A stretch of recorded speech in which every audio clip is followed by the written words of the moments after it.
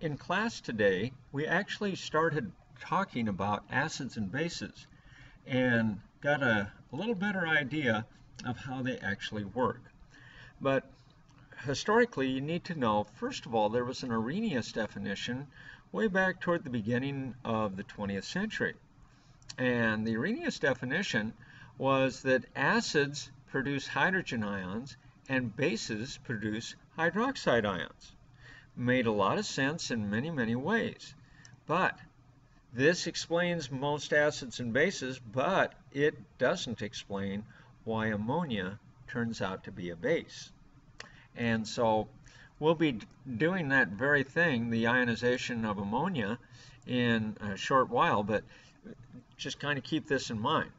Bronsted-Lowry, on the other hand, their definition of acids and bases is the most currently accepted and most accurate definition. So acids, they say, are proton donors, which makes a lot of sense. That's kind of the way that Arrhenius thought of it. But there's something more than that, and that is that bases are proton acceptors, which means they take the proton or the hydrogen ion, however you want to call it, and they then take that into their chemical structure. So the neat thing about their definition is that they actually explain all acids and bases, as well as why ammonia is a base.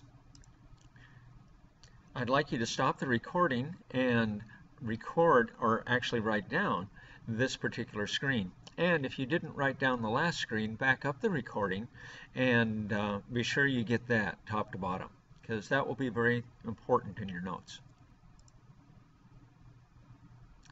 So as you can see on the left-hand screen, conjugate acids receive the donated proton. And who's donating it? You'll see that on the right. Actually, you don't see that on the right. I'm sorry. The conjugate acid is just the guy that receives the donated proton. And the conjugate base is the guy that is left after the acid has donated the hydrogen. Now, conjugates are always on the right side of the equation. The original acid and base is always going to be on the left side of the equation. And we'll explain more about how that works in just a minute.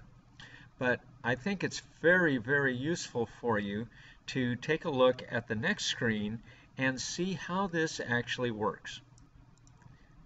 In this screen, I'm actually able to show you how water self-ionizes. And at the same time, I'm also going to show you exactly what happens as it does that. And what we're going to do is start by calling this guy over here our acid. And we're going to call this guy over here our base. Now, if we look back at the Bronsted-Lowry definition, an acid is a proton donor. So this guy is going to donate one hydrogen atom, or a proton, I'm sorry, not an atom. It's a proton because it's missing an electron.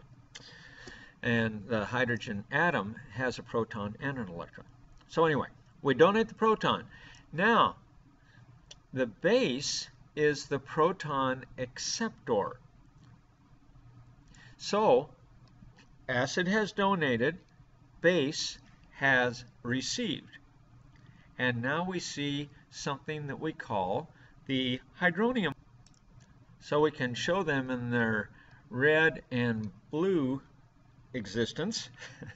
And now, because this is a hydronium ion, he's no longer a base. He is what we call a conjugate acid. And these designations here of acid and base disappear, and now we have a hydronium ion which is called a conjugate base.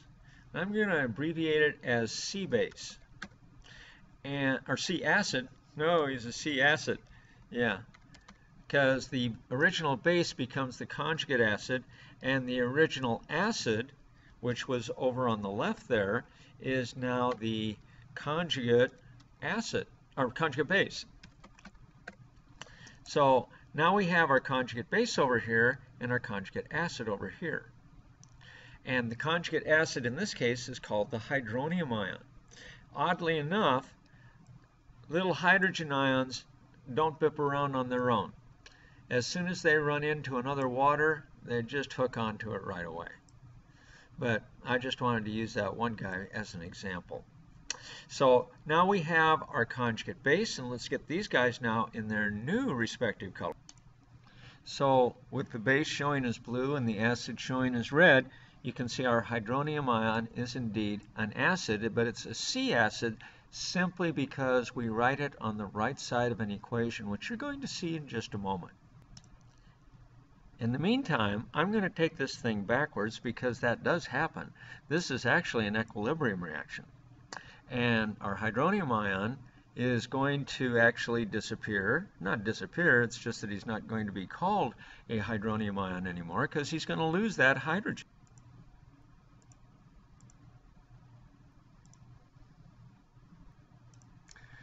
So when that guy goes back to his original molecule, he is no longer going to be a C base, he is going to be an acid. And the conjugate acid is now back to being the base. And you say, well, they're both water molecules. Yes, but that's the way they're going to act. And it's not certainly the hydronium ion anymore. So let's do this whole process again. This guy comes over here. Now the base becomes the conjugate acid.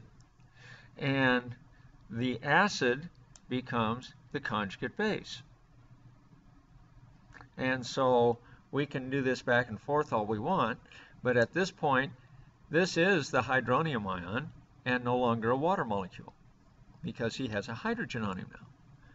If we get rid of the hydronium ion definition, we can take this guy back here, and now what was originally the acid is indeed still the acid, and what was the C base, see the C base, yeah, now he's the acid, and the base over here is a water molecule. This is called the self-ionization of water. Let's look at this now, and we're going to write it as we would when we do a Bronsted-Lowry type of a situation. So this guy is the water, and he is going to lose a hydrogen, or a proton, a hydrogen ion I was going to say, but he's actually losing a proton, and that goes to this water here. So let's look at this on the board and see exactly how that works.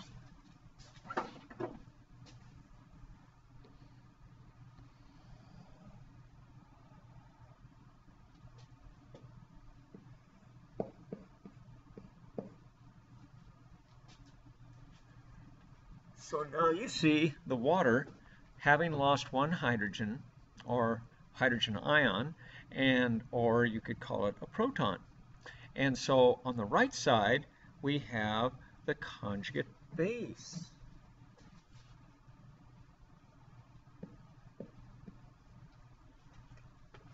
On the left side, that guy was our actual acid.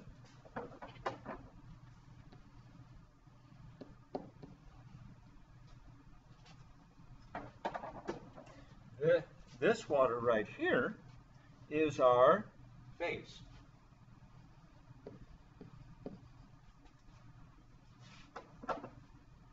Now, we also have to track what the water did, and so let's move this base here over a little bit, the definition, and we're going to write one for the water becoming the acid, or the conjugate acid.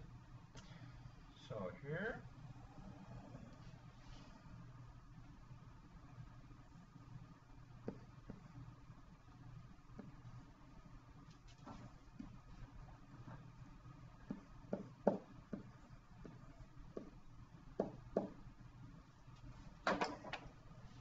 now you can see how I want you to do your homework. The acid and the base are identified here, and the conjugate base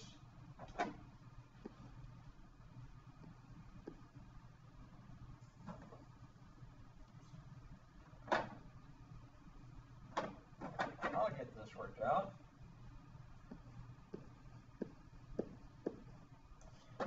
And the conjugate base now is our hydronium ion. And let's look at that side by side with what we did on the other side. And, let's get split screen, and here we go.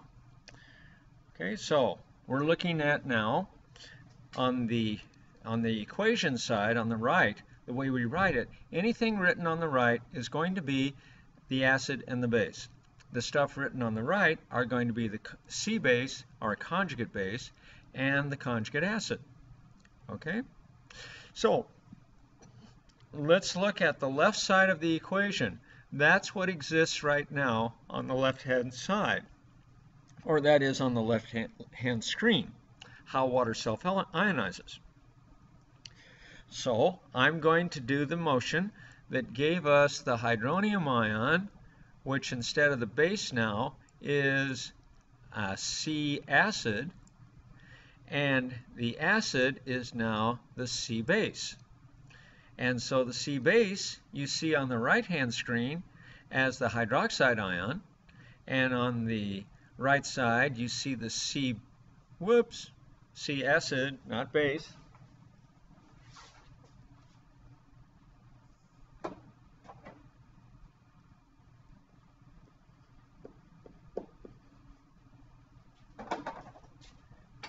So, glad I fixed that before I put this video out online. So, at any rate, here we have it. So you can see the right side is the left screen as it exists right now. When I move it back, now we have the left side of the equation and our two water molecules. One of them acts as a base, the other one acts as an acid according to the Bronsted-Lowry definition. I hope you find this very helpful, and we'll do just one more thing. Notice if I write this backwards, and let's compare this to the other one and see what the actual comparison is visually. You'll see on the left-hand screen I have the water molecules as the acid and base. On the other screen I have what used to be the conjugate base and the conjugate acid acting as the acid and the base. Well, what does that mean? That simply means that in Bronsted-Lowry terms, we have a reversible reaction. By convention, anything that we write on the right side, as you see here, is the acid and the base. Well, the old acid and base were the two water molecules. So what I did is I simply reversed the side that they're on, and that changes our nomenclature. So now what was the C base, the hydroxide ion, is now the base. What was the C acid, conjugate acid, is now the acid, simply because it's on the left side of the equation. So our little water molecule that we were doing over here, this little change thing here, see, has nothing to do with left and right per se, because in the water they're all over the place.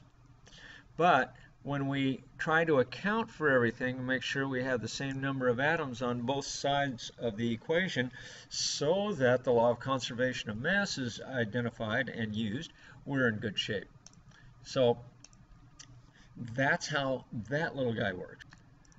Now we're going to see why ammonia can be properly explained with the Bronsted-Lowry definition, because it defines things a lot differently.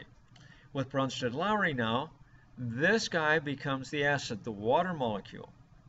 The ammonia becomes the base. And why is the ammonia the base? Because he accepts the proton, which is why we have NH41+, from the water. And why the water becomes the hydroxide ion, which is now considered a conjugate base. So the base, let's follow the lines, became the conjugate acid. The acid became the conjugate base. In the same way that I wrote the reverse for the self-ionization of water, I could do the same thing with the ammonia reaction. So that ammonia is now starting out as the ammonium ion and becomes ammonia. He acts as an acid then because he's donating the hydrogen to the hydroxide ion. So we trace that by marking these lines. This is what I need to see in your homework. Must have these lines, and they must be identified as respective acid conjugate base pair and the base conjugate acid pair. I hope you find this video very helpful, and thanks for watching.